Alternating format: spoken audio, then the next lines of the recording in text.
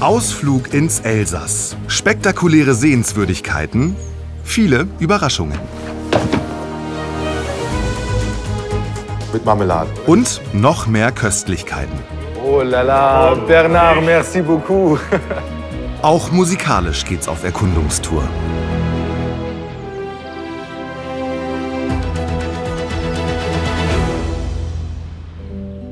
Oh yeah, Roger. Also ich übe hier noch ein bisschen, aber ich habe einen ganz klaren Auftrag. Ich will herausfinden, was die Geheimnisse des Elsass sind. Warum wirken die Menschen hier eigentlich immer so glücklich und zufrieden? Wo kommt dieses Lebensgefühl her, diese Leichtigkeit? Was sind die schönsten Ausflugstipps hier in der Region? Und warum schmeckt hier auch eigentlich alles immer so wahnsinnig lecker? Wir finden es gemeinsam heraus. Kommen Sie mit auf einen Ausflug ins Elsass und auf unsere Expedition. Kommst du auch mit, Roger? Auf unserer Expedition.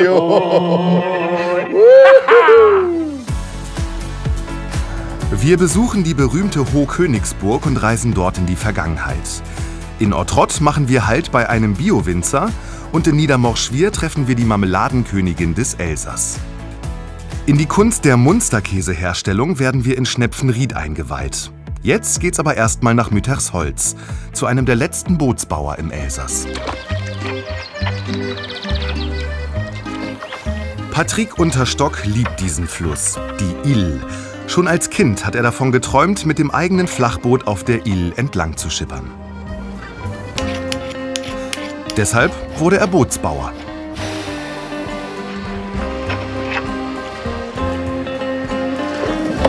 Heute gilt er in seiner Heimat als einer der letzten seiner Zunft. Boah, stark. Echte elsässische Handarbeit hier. Bonjour, Patrick. Hallo. Hallo, grüß dich. Schön, dich zu sehen. Ja. Es riecht gut. Ist das Kiefernholz, oder? Das ist Kieferholz, ja. Man sagt auch Föhre, Nadelholz. Also die langen Bretter sind aus Nadelholz, von Kieferholz, von der Vogesen. Und die anderen Bretter sind aus Eichesholz. Und wie lang ist das Boot dann? Fast 7 Meter lang. Schon im Mittelalter hat man diese Kähne gebaut. Berufsfischer haben das benutzt. Man hat Getreide und Wein geliefert, mitgenommen von Colmar bis nach Straßburg. Also das war ein richtiges Beruf früher. Was ist denn wichtig, wenn man so ein Boot baut? Worauf muss man achten? Also man braucht Holz. Und das Holz, die schaue ich an mit dem Forster.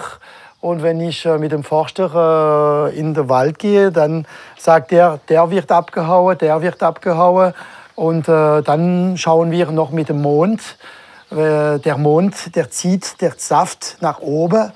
Dann darf nicht viel Saft da drin sein. Und dann muss das Holz ungefähr 3 Jahre trocknen, bevor dass man nur ein Boot macht.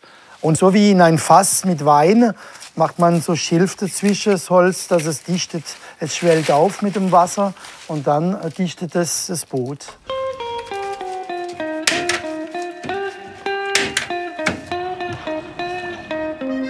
Ich will natürlich eine Runde auf dem Flachboot mitfahren, auf der Ill.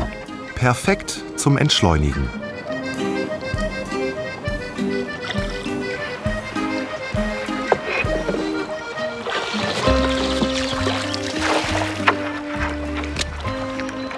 Du fährst hier schon immer, seitdem du klein bist, darauf. Ist das so dein Hobby oder machst du das auch für Nein, Touristen? Ich mache das beruflich. Ich habe fast jeden Tag Leute vom Kahn und mache Strecke von 1 bis 2 Stunden. Ja.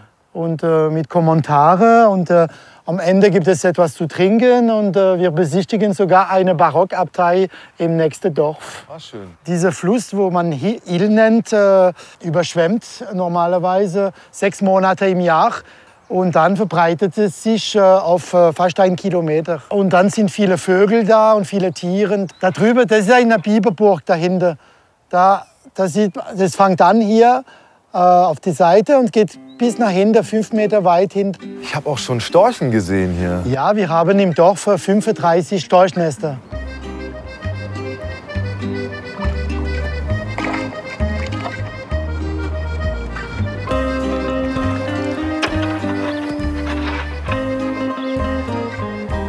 Patrick, was bedeutet das Elsass für dich?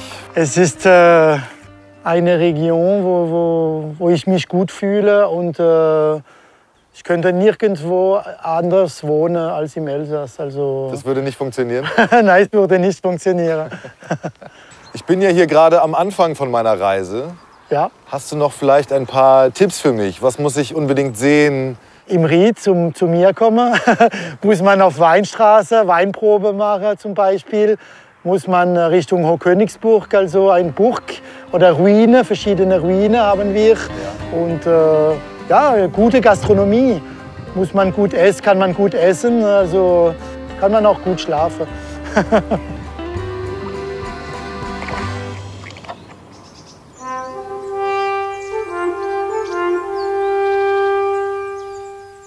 Einfach majestätisch, die Hochkönigsburg. Die berühmteste Burg im Elsass und eines der am meisten besuchten Touristenziele. Jedes Jahr rund 500.000 Besucher.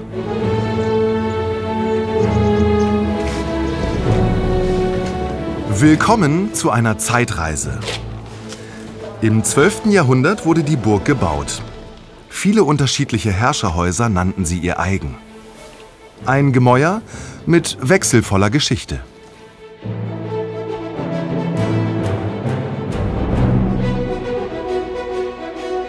Belagert, niedergebrannt, wieder aufgebaut und restauriert. Heute ein Museum.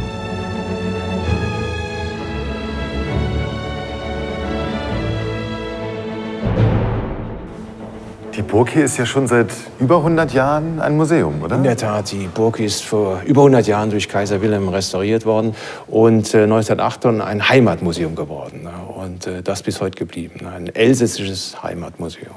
Kaiser Wilhelm ist Wilhelm II., oder? Genau, ist der Enkel von Kaiser Wilhelm I. Warum hat er hier die Burg zu einem Museum gemacht? Was war sein Ziel? Es gibt da politische Anliegen wie auch persönliche Anliegen. Persönlich, dass er sich in die Nachfolge der alten Geschlechter setzen wollte, die hier eben praktisch auch mit der Burg Verbindung hatten, die Hohenstaufen und die Habsburger. Politisch, um zu zeigen, dass das Elsass wieder Teil Deutschlands, des Deutschen Reiches geworden ist, wie es schon mal bis zum 17. Jahrhundert war. Die Burg markiert die Westgrenze des Reiches, genau wie die Marienburg damals in Ostpreußen die Ostgrenze des Reiches markierte. Wir sind jetzt hier im Herzstück im Kaisersaal der Burg und ich sehe ganz viele Wappen, gell, die auch mächtig wirken, gerade hier so deutsche Wappen. Aber französische sind ja auch abgebildet, oder? Ja, es gibt hier ein Wappen von Napoleon III. Hier gerade über der Eingangstür, aber so ein bisschen im Schatten, im Dunkeln, so als wäre das so ein bisschen unwichtig. Ich meine, die Aussage als Heimatmuseum ist natürlich, dass hier das Elsass eine doppelte Kultur hat, die französisch und deutsch ist, aber dann doch ein bisschen mehr deutsch als französisch. Der für die Restauration zuständige Architekt Bodo Ebhardt hat bei manchen Details seiner Fantasie freien Lauf gelassen. Eine Windmühle hat es hier nie gegeben. Die Burg ist schon mit sehr modernen Mitteln restauriert worden. Es gab ja eine Dampflok, die eingesetzt wurde und so weiter. Es gab hier Baukräne. Und die Burg war nachts beleuchtet, während das restliche Elsass im Dunkeln lag. Also die Burg war der einzige Eyecatcher, nachts angestrahlt. Und jeder musste hier hingucken. Und natürlich gehört das auch zu diesem politischen Symbol, ist halt Propaganda. Oliver, ich finde es mega cool, jetzt endlich mal hier zu sein. Denn wenn man in Deutschland zu jemandem sagt, man fährt ins Elsass, dann sagen ganz viele, du musst auf jeden Fall die Hochkönigsburg besichtigen. Ja, also die Hochkönigsburg ist ein absolutes Muss, gerade für die deutschsprachigen Besucher, weil sie repräsentiert ja sehr viel deutsche Geschichte. Ne? Schon deshalb, weil sie ja unter Kaiser Wilhelm restauriert worden ist. Ne? Und heute ist es ein Nationaldenkmal auch. Also es ist ein Monument national, ein Nationaldenkmal, genau. Und damit geschützt. Man darf die nicht mehr verändern. In der Form, wie sie heute besteht oder restauriert worden ist sie klassifiziert, was eben hier Veränderungen ausschließt, auch an der Sammlung in der Burg.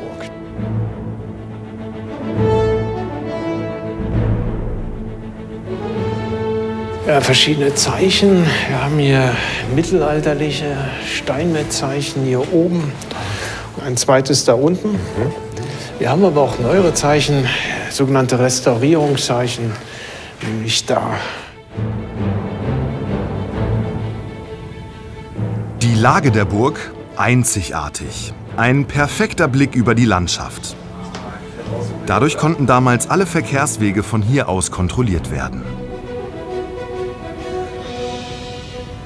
Und nicht vergessen, nachher habe ich ja noch einen Auftritt. Also ein paar Takte üben.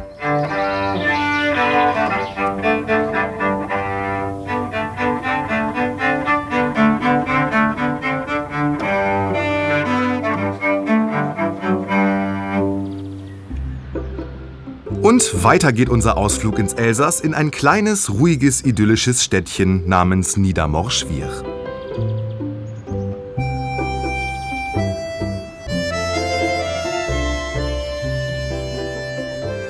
Dieses kleine Dorf ist auf der ganzen Welt bekannt, denn hier lebt und arbeitet die Marmeladekönigin des Elsass, Christine Ferber.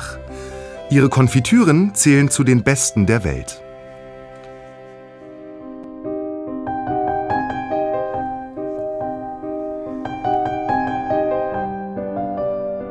Christine macht Marmelade aus Leidenschaft, schon seit Anfang der 1980er Jahre.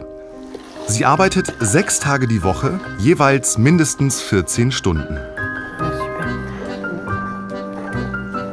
Oh la la, Christine, es duftet wie im Schlaraffenland hier bei dir. Es duftet immer nach Zucker. Wow, und nach Vanille. Bonjour, Monsieur. Vanille Bonjour. und Früchte, das ist Korowik, der Darf ich dir mit mir helfen? arbeitet. Ja. Was machst du denn alles für verschiedene Sorten? Seit dem Anfang habe ich gut 1400 verschiedene Sorten gemacht. Es gibt doch gar nicht so viele Früchte. Na, es gibt gut 50 verschiedene Früchte. Ja. Und da kann man ganz, ganz vieles dazusetzen. Gewürze, Ja. Wein, Ja. Schnaps. In die Marmelade? Auch. Ja. Oh la la. Und auch Kräuter. Und was ist deine Lieblingssorte? Also ich liebe Sauerkirschen Ja. und auch Quitten. Christine, ich habe ein bisschen über dich was gelesen im Internet. Ja, Du bist ein Star in Japan. das sagt man ja. Die kennen dich im ganzen Land dort. Wie geht das? Woher kommt das? Das war gut vor 30 Jahren.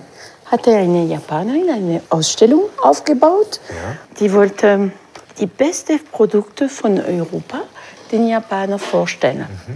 Und die hat dann meine Marmelade ausgesucht. Und seitdem sind die Japaner ganz, ganz Fan von meinen Marmeladen. Und sie lieben auch, dass wir ganz klein geblieben sind und noch denselben Weg unserer Arbeit machen.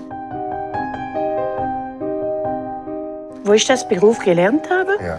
kein Konditor wollte eine Frau in seinem Atelier. Ist es wirklich so? Ja, es war so. Und ich bin dann nach Belgien gegangen, in eine Schule, um den Beruf zu lernen.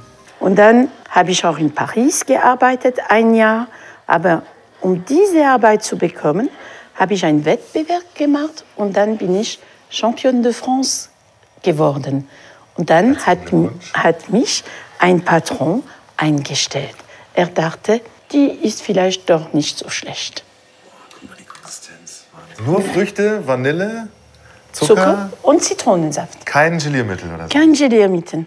Ja. Viel Zeit, Ja. viel Geduld und ganz liebe Gedanken für die Leute, die das kosten werden. Jedes Glas handgemacht. Von der Fee der Marmelade.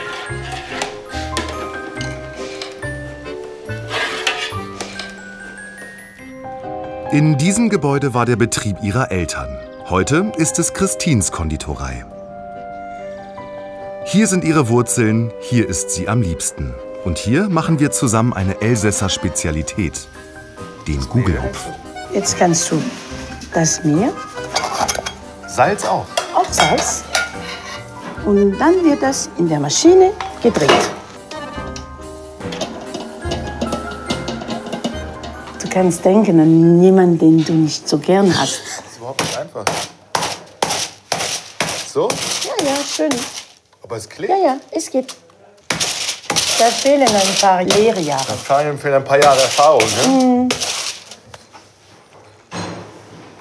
Naja, Viel weniger. viel weniger. Und dann muss es sehr schnell gehen. Ja, Ja, aber daneben. schon viel besser. Es kommt schon. Noch ein wenig. Du hilfst dem Teig und du hilfst mir. Ne? So, Oh ja, der sieht toll aus. sehr, sehr schön.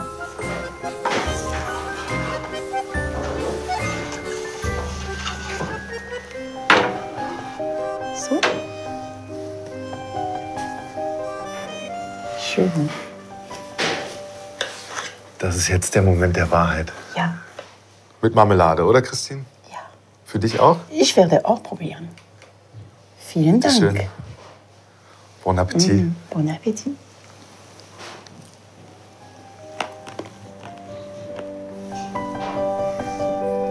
Die Mandeln sind schön knusprig, hein? Merci beaucoup. Bitte, avec plaisir. Ist das toll?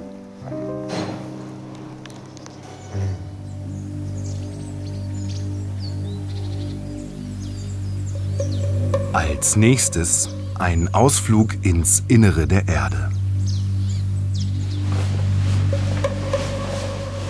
Der Bergbaupark Tellure. Ein beliebtes Ausflugsziel im Elsass. Das alte Silberbergwerk existiert bereits seit 1549. Es ist schon ein bisschen unheimlich hier, Ja, Xavier. ein bisschen nass, ein bisschen kalt, ein Ja, bisschen feucht und nass. feucht, ja. Der Bergbau hat eine lange Tradition hier im Elsass, oder?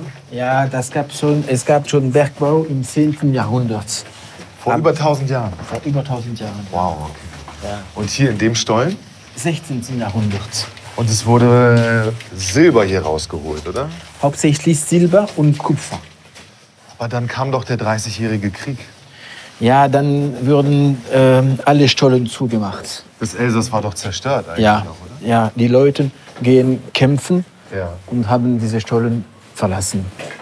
Und heute ist das hier so eine Art Ausflugsziel. Ja, das ist nur, Touristinnen und ja, Touristen. das sind nur Grube für Touristen und Speleologen. Ja. Mineralforscher. Mineralienforscher, ja. Okay. Ja. Wir finden noch heute ungefähr 100 verschiedene Mineraliensorten in St. Marionin.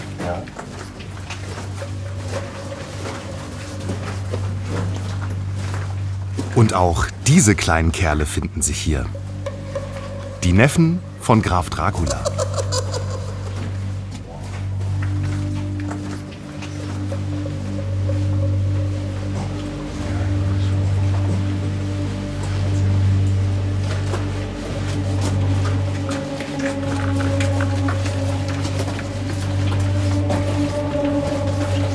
Da siehst du, Ramon, im 16. Jahrhundert waren die Stollen so breit, ungefähr 80 Zentimeter breit. So schmal nur. Ja. Boah, Alter, das ist aber eng. Boah, da würde ich Angst kriegen. Oh.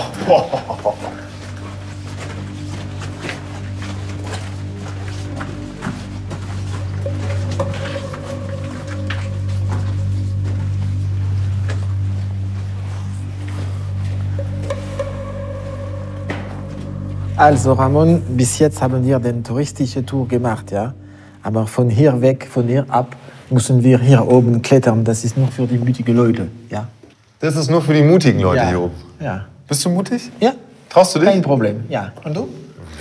Natürlich bin ich mutig. Dann klettern wir. Komm, auf geht's. Boah, ist aber schon steil, Xavier.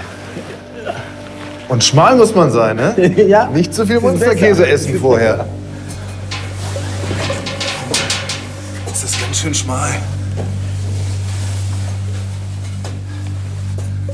Der Bergbaupark Tellure. Nichts für Menschen mit Platzangst, aber ansonsten auf jeden Fall ein Besuch wert.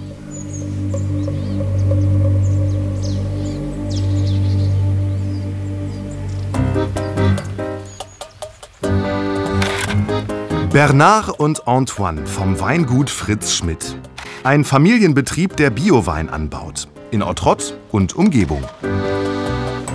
Guck mal, Vater und Sohn hier bei der Arbeit, bei so einem Wetter. Wie sagt man zu so einem Wetter bei euch? Ein Scheißwetter. Hey, ihr macht hier Biowein, oder? Wir machen Biowein, ja. Wir sind das 3. Jahr, dass wir zertifiziert sind, Bio herzustellen. Und jetzt in diesem Moment, im Mittelmärz, fangen wir an, zum ersten Mal den Boden zu bearbeiten. Und dann nachher werden die Blätter und die Trauben nur gespritzt mit normal natürlichen Produkten. Und wenn es regnet, mehr als 15, 20 Millimeter, ist es abgeschwemmt. Dann muss man wieder anfangen. Aber für die Natur ist es gut, gell? Für die Natur ist es sehr gut. Es ist halt schlecht für was wir heute machen. Aber wir haben seit dem 1. Januar kein Wasser mehr gehabt. Ja. Und wir haben jetzt das erste Mal in 24 Stunden wieder 30 Millimeter Wasser bekommen. Okay. Der Antoine ist dein treuer Mitarbeiter, hä? Ja, das ist ein treuer Mitarbeiter. Seid ihr auch ein Familienbetrieb? Ja, wir sind ein ganzen Familienbetrieb. Das heißt, Antoine ist bei uns seit 12 Jahren jetzt. Und die Tochter Justine ist seit 3 Jahren auch zurückgekommen. Darf ich mal deinen Wein probieren? Das kann man jetzt machen. Ja? Wollen wir mal? Jetzt gehen wir den Wein probieren. Da bin ich jetzt sehr gespannt drauf. Boah, das ist ja aber ein richtig stimmungsvoller Raum, Bernhard. Ja, das ist jetzt unser Holzkeller. Und da werde ich jetzt hier was ganz Besonderes zeigen. Den berühmten Rouge d'Autrot. Den Rouge d'Autrot, den es nur hier in dem Weinberg von Autrot gibt. Vielen Dank. Der wird hier im Ort seit dem 11. Jahrhundert hergestellt. Da sind Mönche gekommen von der Bourgogne und haben Pflanzen mitgebracht. Die haben die Rebstöcke hierher mitgebracht? Die haben die Rebstöcke hierher gebracht und nördlich von dem Ort Autrot zum ersten Mal angepflanzt. Und seit dieser Zeit redet man immer von Autroter Rotwein, Rouge d'Autrot. Und man darf den nur hier herstellen? Man darf den nur hier herstellen in einer ganz kleinen Fläche von ca. 45 Hektar. Und das sind sehr kleine Mengen, die auch so ungefähr 20 verschiedene Winzer bearbeiten. Santé.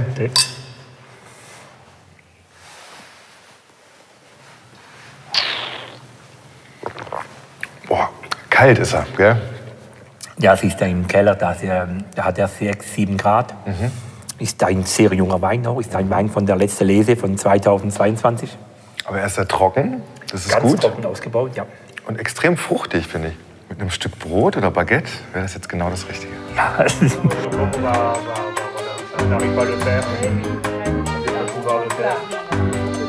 Oh la la, Bernard, merci beaucoup. Bernards Familie ist super gastfreundlich. Prost auf das Elsass, merci beaucoup. Auch Prost hier. Oh, Prost.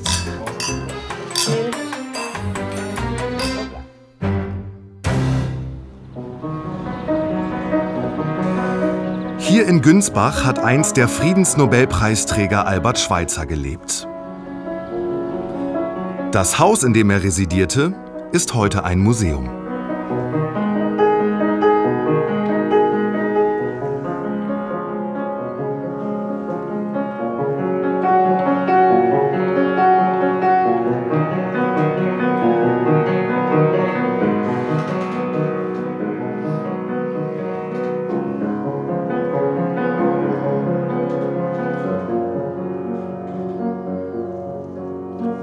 Und hier hat er gearbeitet und gelebt, hier in diesem Raum.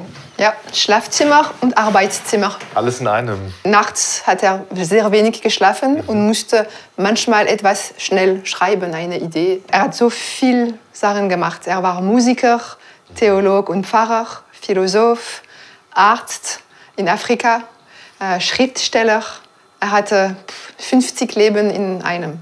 Und dann hat er in Gabun, glaube ich, war es, oder? Ein Krankenhaus eröffnet. Ja, das war eine Konkretisierung. Als Arzt konnte er arbeiten, ohne zu sprechen, etwas für die anderen machen.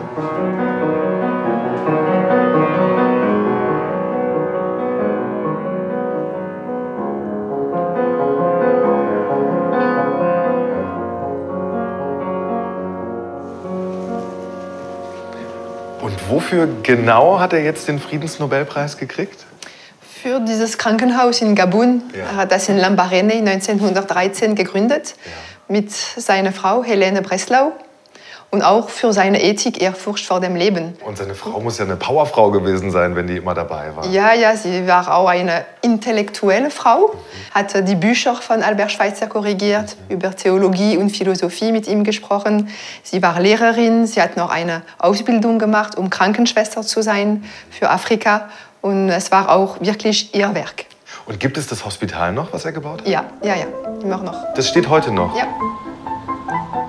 Wer nach Günsbach kommt, muss natürlich auch auf dem Albert-Schweitzer Rundweg spazieren gehen.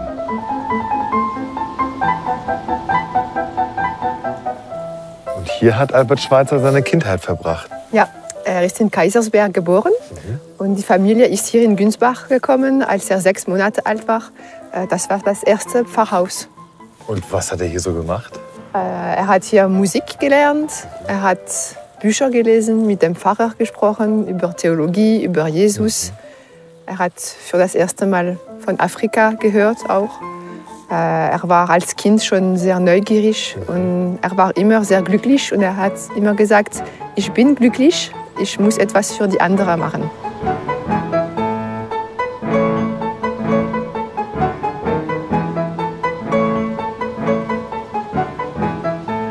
Ist das jetzt hier der Schulweg, den Albert Schweitzer gelaufen ist? Ja, genau, der Schulweg. Albert Schweitzer hat gesagt, die Schule war die Ende von Freiheit.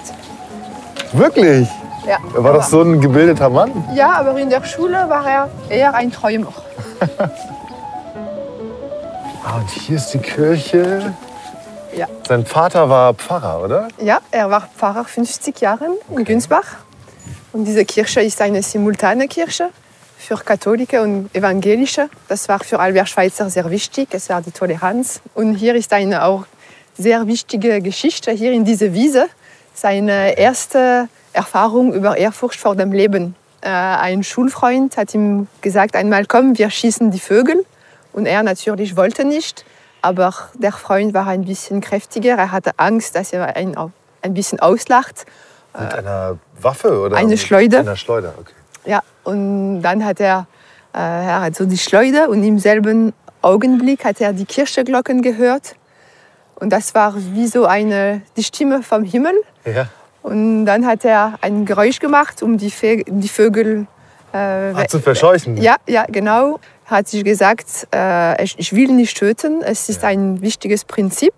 Und dieser Prinzip will er immer folgen. Ja. Egal, was die anderen denken oder sagen, er will immer seine eigenen Prinzipien folgen.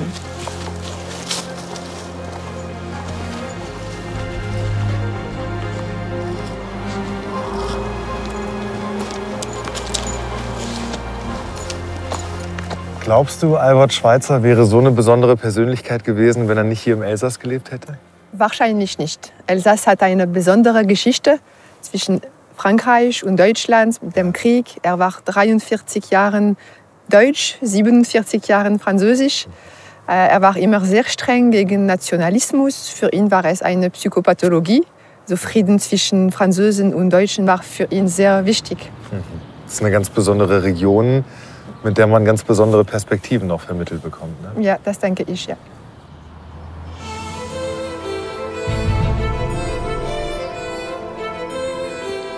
Neuf-Brisach, seit 2008 Weltkulturerbe der UNESCO.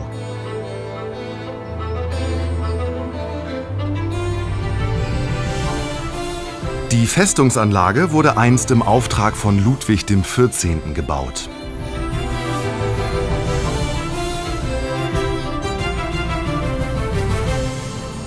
Philipp, Neuf-Brisach, ist das jetzt eigentlich eine Stadt oder eine Festungsanlage? Also wir nennen es eine sternförmige Festungsanlage, die unter Befehl des Königs Ludwig XIV., auch bekannt unter den Sonnenkönig, er hat diese Stadt bauen lassen und es diente halt vor allem dazu, das Elsass zu schützen. Und wir sind jetzt hier auf einem ganz zentralen Platz in der Stadt. Genau, wir sind gerade auf dem heutigen Marktplatz. Früher war es aber vor allem ein Exerzierplatz für die Soldaten, die halt hier trainierten, sozusagen. Direkt vor der Kirche? Direkt vor der Kirche, genau, die königliche Kirche oder auch genau, l'Église Saint-Louis, so wie wir es nennen. Und eine katholische Kirche und diente vor allem als Observationsturm. Das ist wie eine Art lebendiges Museum. Ein riesiges Museum, ganz genau. Es ist einiges zu sehen, ja. Zeigst du es mir? Gerne. Die Festungsanlage ist bis heute fast vollständig erhalten. Ihr genialer Baumeister, Sébastien Le Prestre de Vauban. Die Arbeiten dauerten von 1699 bis 1703.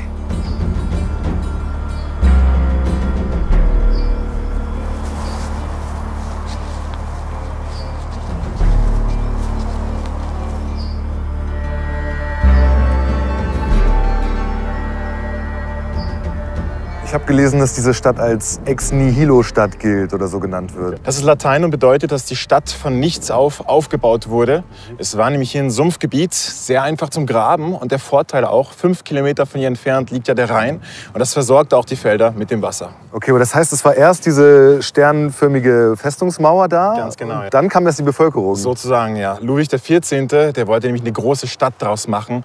Nur er musste die Leute erst anlocken, hat daher 20 Jahre lang keine Steuern verlangt, hat sogar Grundstück und Material verschenkt und trotzdem nicht so viele Leute anlocken können, wie er eigentlich wollte. Aber immerhin eine militärische Stadt mit 4000 Soldaten. Und warum kamen nicht so viele, wie er wollte? Sagen wir es mal so, sie trauten ihm nicht unbedingt. Sie haben ihm nicht getraut? Ja, er hatte nicht sozusagen ein gutes Image. Er hat zum Beispiel auch ein Dorf zerstören lassen, um die Leute zu zwingen, hierher einzuziehen. Das ist lustig, weil ich glaube, wenn heute jemand eine Stadt mit Steuerfreiheit anbieten würde, da würden viele Leute kommen.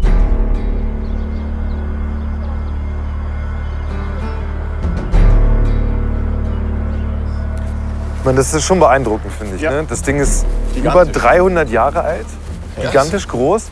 Genau. Und es sieht aus, als wäre es noch komplett erhalten. Stimmt, ja. Das liegt auch vor allem daran, weil die Wände schräg stehen, 5 Grad schräg, damit die Kanonenkugel auch leicht abgeprallt werden. Und das verstärkt natürlich auch die Wände. Man spürt schon, eine uneinnehmbare Stadt. Wie sagt man das auf Französisch? Une ville imprenable. Imprenable.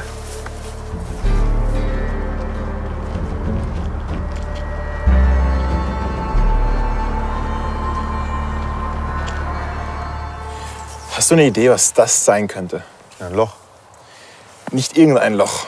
Man könnte natürlich denken, eine Kanonenkugel, aber nein, es ist ein Einschussloch von einem Panzer aus dem Zweiten Weltkrieg. Das hat ein Panzer gemacht? 240 Jahre später nach dem Bau der Stadt. Waren Amerikaner hier in der Stadt, die hatten etwas zu viel Freizeit und haben die Resistenz, die Stärke der Wände testen wollen. Und so sieht es heute aus. Woher das sind sie nicht gekommen. Das ist aber eine merkwürdige Freizeitbeschäftigung, finde ich.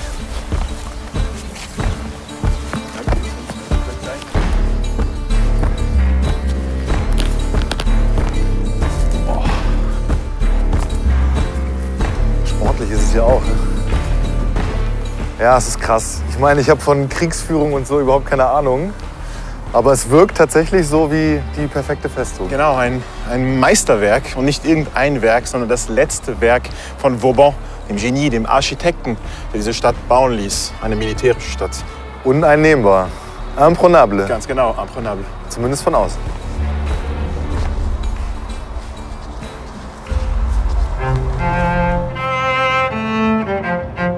Bald ist mein Auftritt, deshalb schnell noch mal üben.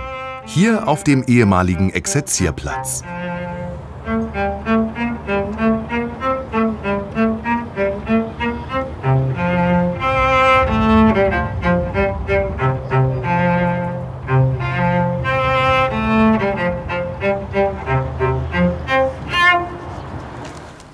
Wir bleiben noch in Neuf-Brisach.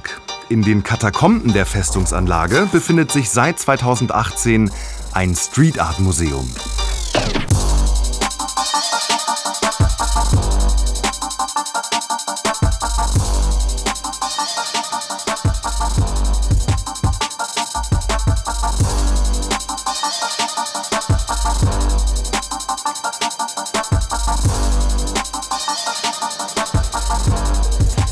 I'm a child of the Hip-Hop-Culture. Ich bin ein Kind der Hip-Hop-Kultur. Mich fasziniert euer Museum. Wie seid ihr auf die Idee gekommen, in diesen alten Gemäuern so eine moderne Kunstform auszustellen?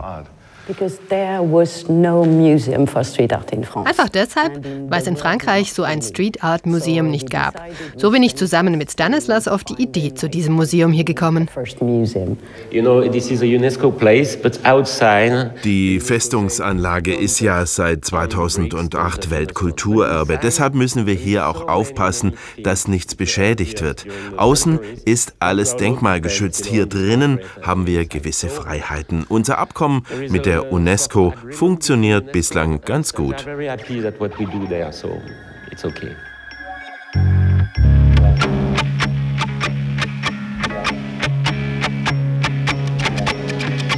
We have to find different artists to show all what is street art because it's. Wir haben uns darum bemüht, viele unterschiedliche Graffiti-Künstler zu engagieren. Es gibt unzählige unterschiedliche Techniken und Schulen der Street Art. Und wir haben versucht, aus jeder Schule die Besten zu bekommen. Und zwar weltweit.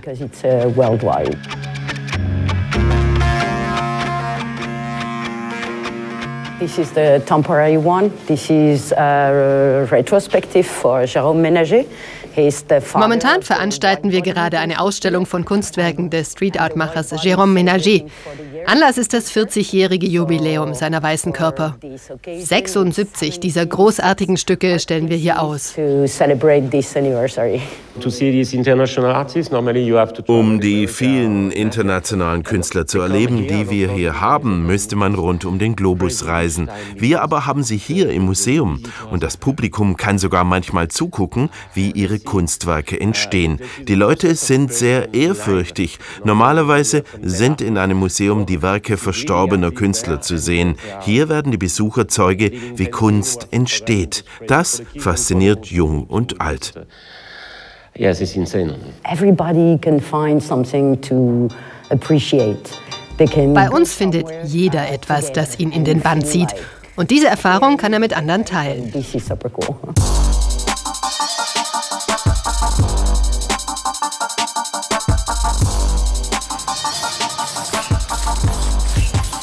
Ein bisschen wie früher, hm? Grüße gehen raus an die Jungs. Ihr wisst Bescheid.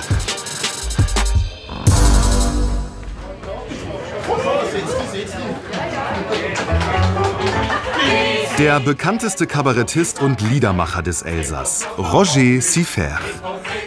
Er gilt als Galionsfigur der elsässischen Identität. Und er präsentiert seine Stücke seit vielen Jahren am liebsten im eigenen Theater. In Straßburg, im Théâtre de la Choucrouterie.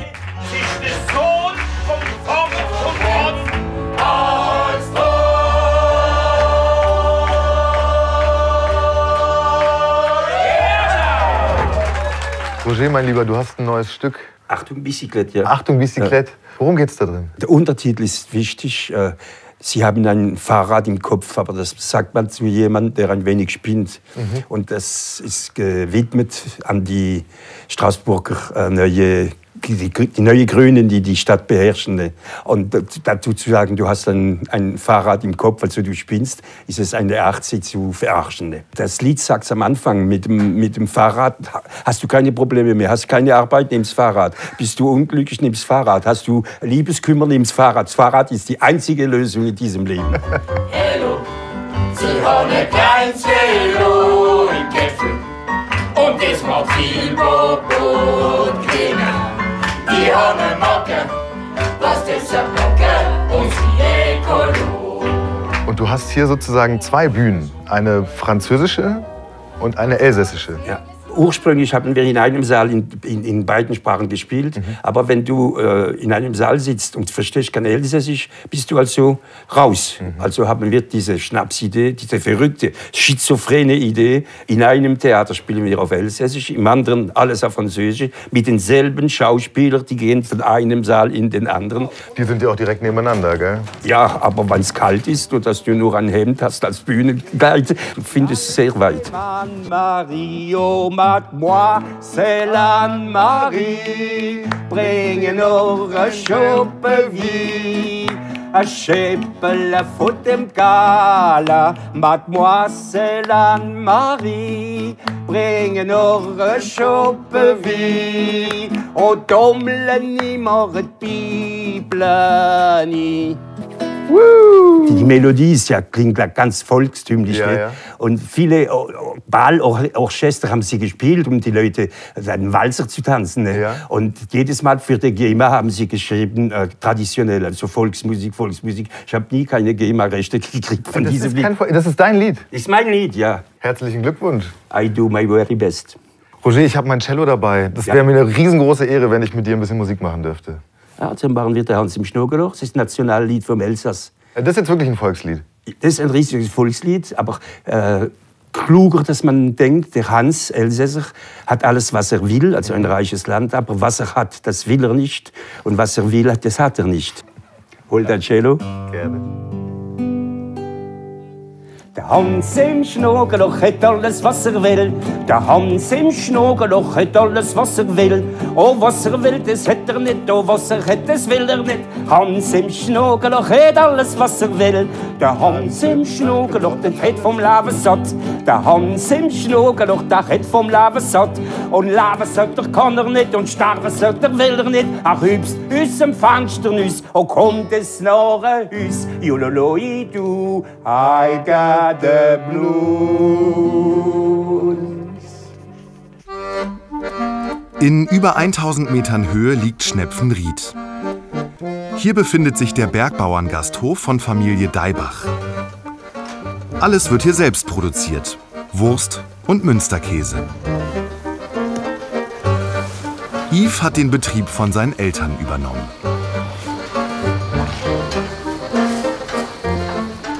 Yves, wie viele Tiere hast du hier insgesamt? 80 Stück. 80 Ja. Stück.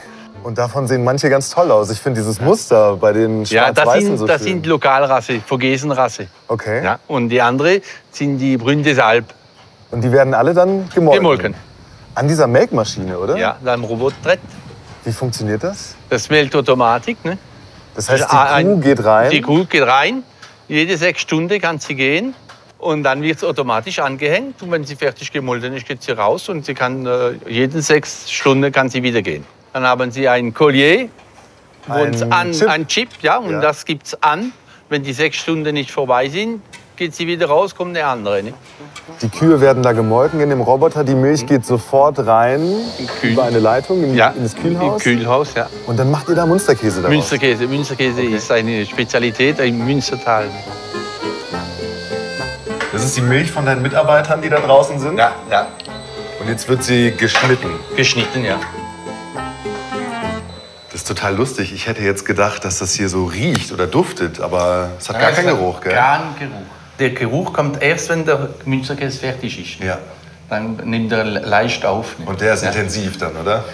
Ja, ist Munsterkäse. Ne? Und jetzt muss ich das erstmal absetzen hier? Jetzt setzt sich ab, dass man die Mulke rausnimmt. Darf ich auch mal reinfassen? Ja. Spürst. Wow.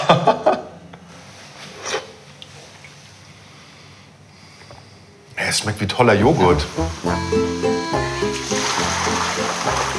Und wird es am Ende ist es ganz voll, aber es geht dann voll. Senkt sich dann runter? Ja, dann geht's runter. So. Ja.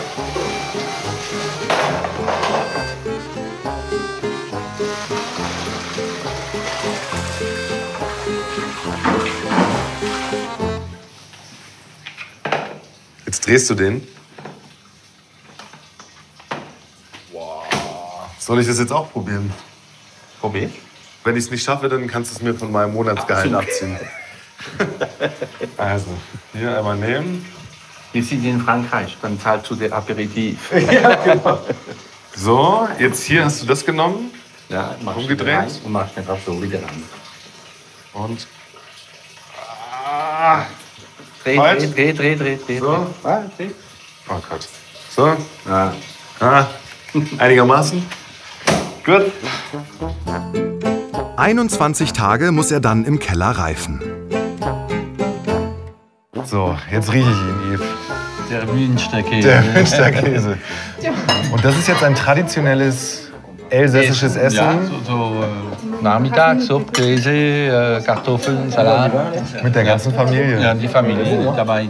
Also wenn ich hier als Gast herkomme, dann kriege ich auch alle Produkte, die ihr hier selber herstellt? Ja, Sachen wie jetzt Salat oder so Sachen kann man nicht selber machen. Das kaufen wir rein. Ja. Aber das Fleisch und viel Teig und so Sachen machen wir selber.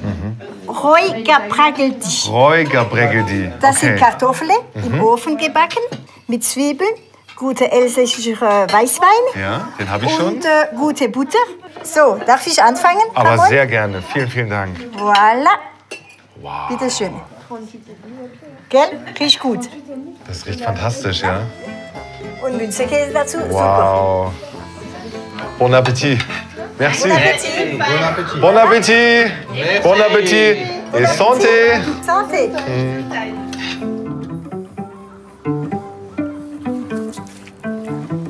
Also ich glaube, ich habe mein ganz persönliches Elsass-Geheimnis jetzt gelüftet. Es ist dieses Lebensgefühl hier. Die Verbundenheit der Menschen zur Heimat, zur Natur und zu ihren Mitmenschen, gepaart mit der Liebe und der Zeit, die man sich hier für den Genuss nimmt. Und deswegen würde ich sagen, ein Ausflug in das Elsass, ja, das ist eine super Sache.